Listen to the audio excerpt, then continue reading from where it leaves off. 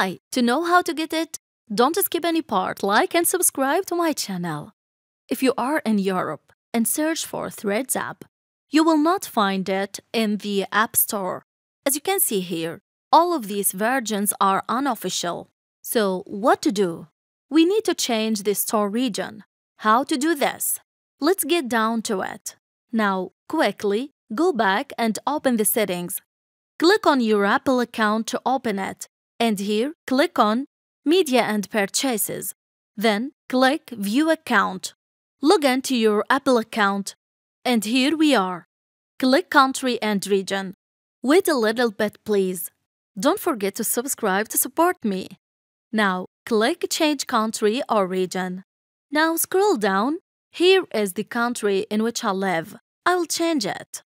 Now go to the end. Then select the United States. Click Agree up here. Confirm. Here pay attention and do what I will do. Click None here. Scroll down and here Street. Type anything. Then this is optional. Now City. Type anything. State, choose California. Click Done. Zip code, enter this number. Now the phone number. Type any number you need or simply put this number. Finally, click Done. Then click Next up here. Now the store is converted to the American store. Let's search for Threads app. Click on Search.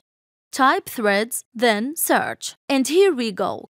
Click Get, and when the download is finished, open it, and here we go. This is the official app, and that's it.